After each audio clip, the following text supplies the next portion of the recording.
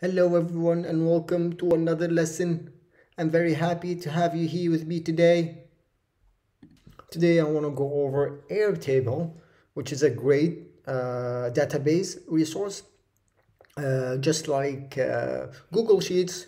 But with Airtable, you have much more control. You have automations. You have a lot of things you can do with Airtable. First of all, I would like to point your attention to my store right over here. Here you will see all the automations that I've done both with N8N and with Make. You can download them as a pack, or you can download some of them individually. You also have some courses as well if you want to learn more about N8N or Make if you're changing from one to another. So I'll put the link in the description below, and let's get ahead and start. Okay.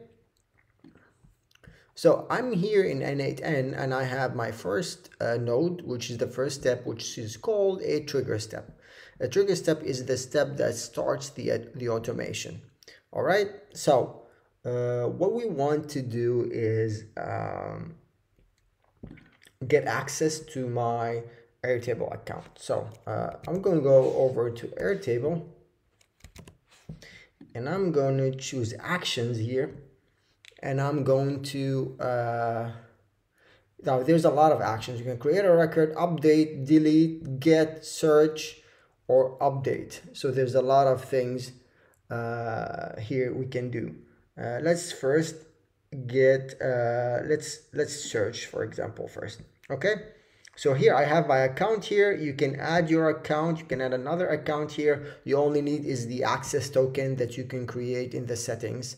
In your Airtable account.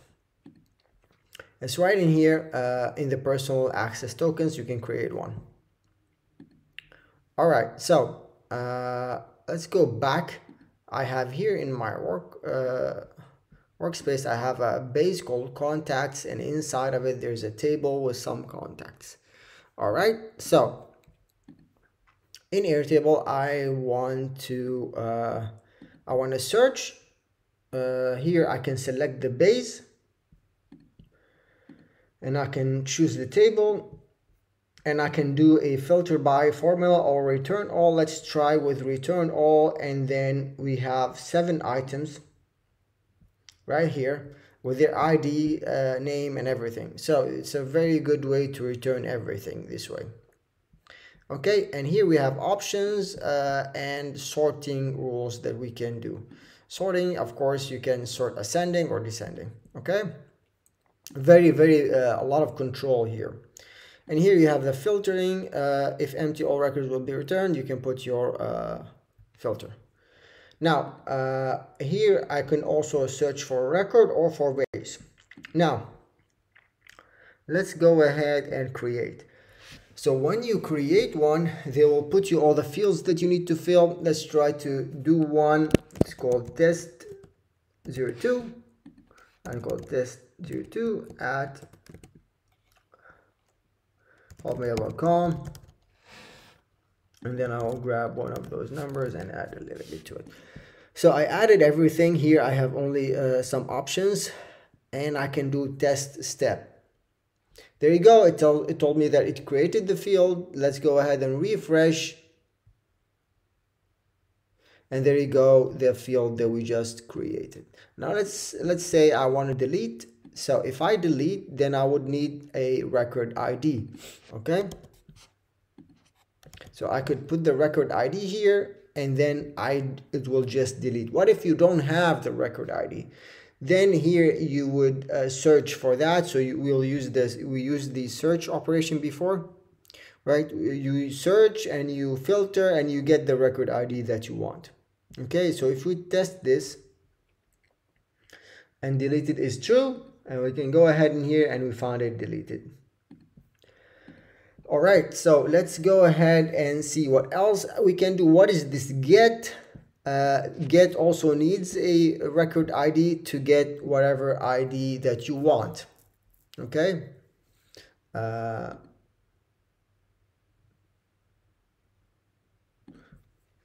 So let's go ahead and add one here. We can duplicate this one actually.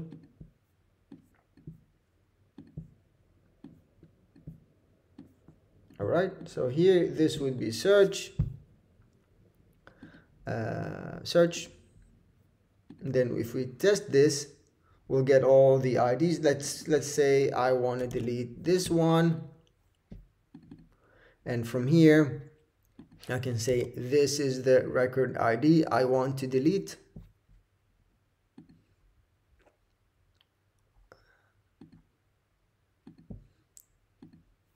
All right, so if we run this now, I'm sorry, the record that I want to get, if we run this now,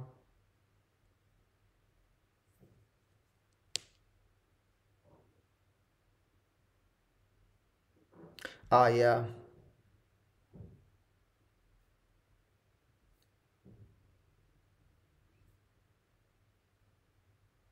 Oh, that's weird. They all have the same ID.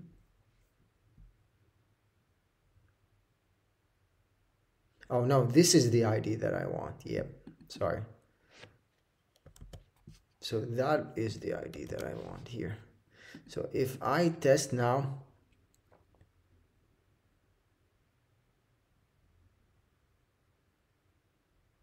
yeah, there you go. It brought back. Why it brought back 7?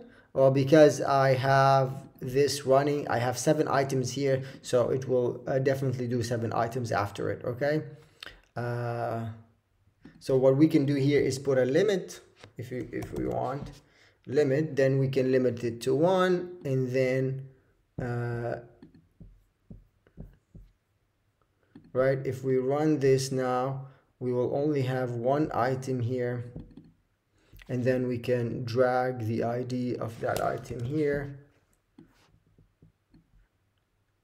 Okay, and then test, and then we'll have 1. Okay, so that's the get. What else we said we have? We did the search, we did the delete, we did the create. Now there's an update one, and update, it has of course a column to match. So you need to put the ID here, or what we can do is get this one, put it there. So now it will search for anything with this ID, and then it will alter whatever you want. Let's change the number, and let's hit test. There you go. It says that okay, there you go. It's totally and quickly updated the whole thing. All right, so this is update, and I think that's it. So we can create, delete, get, and search. Get, you need an ID because it gets a specific one. Search, you can search for certain things that has a certain filter, or you can search for everything. Update, we went over what update is. So one last thing I want to go over is a trigger. Airtable provides a trigger, especially made for Airtable. So if you go to Airtable, and then there's a trigger here. So on Airtable event, inside of here you can set up the trigger. So select your account and then choose how frequent you want to get an update. So you can say every minute, and then it requires you to go ahead and get the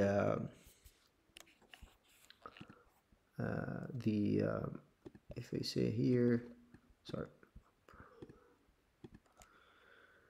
so the base, you can go ahead and get the base.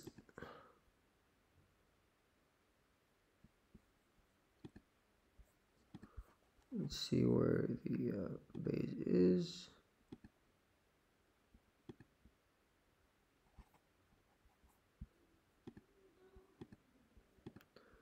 I think the code is here. So I think this is the base and this is the table. Let's try. So by ID, so that's the base, and then the URL, the ID here is, let's go table, it starts with TBL. So as we expected, this is the table here. All right, then it says we need to get a trigger field, a created time or last modified time. Okay, let's go in here. Let's create a date.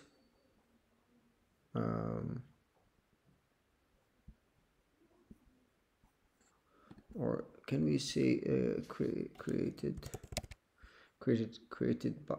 time?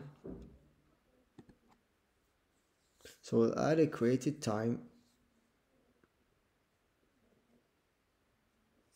Oh, it's taking